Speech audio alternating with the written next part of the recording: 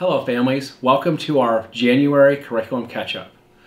With me today are Mark Huelsman, our newest board member, and he's going to talk to us about helping enhance our student achievement, and also Olivia Graber, and she's here to talk about us with our OELPA assessment coming up later this spring.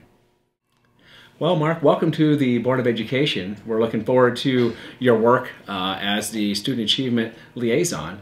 But before we get to that, could you tell us a little bit about yourself? Sure. Well, my name is Mark Huelsman. I'm born and raised in Celina. I've lived here most of my life, and my wife and I live here out in Eagle Brook. I've just joined the board. I wanted to be able to try to contribute, give something back to the community. So I recently retired and had a lot of time on my hands, so I thought, what a better opportunity to try to help. And our work together will center on a lot of our professional development, such as the Letters Program, Assessment Capable Learners, work with the district leadership team.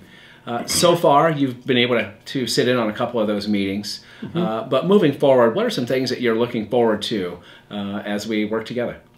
Well, the learning that I've had so far with the DLT and the Assessment Capable Learners and the Letters Program amazes me. I think that the community really should understand that the school system is doing some really good things for our kids to help them learn and to advance, to make sure that they get a good quality education.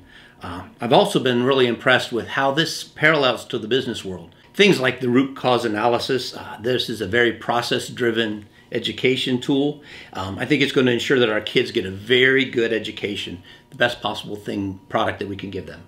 Well, thanks for sharing all that, Mark. I look forward to our work together in the future. Thank you. Coming up in the district, we have the OELPA assessment, which is given from January 31st to March 25th.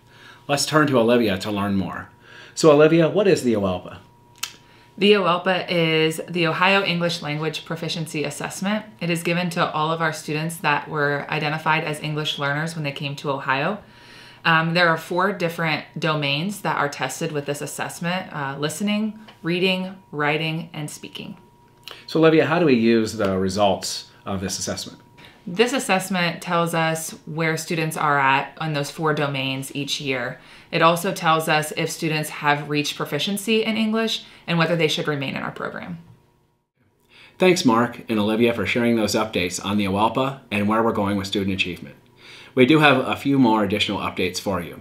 On January 31st, we're holding our district-wide spelling bee at 6:30 p.m. at Celina Middle School.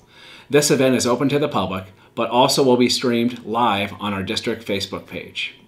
Also, we will be premiering in the near future our next episode of Amplifying Action, which looks at vocabulary skills in grade 5.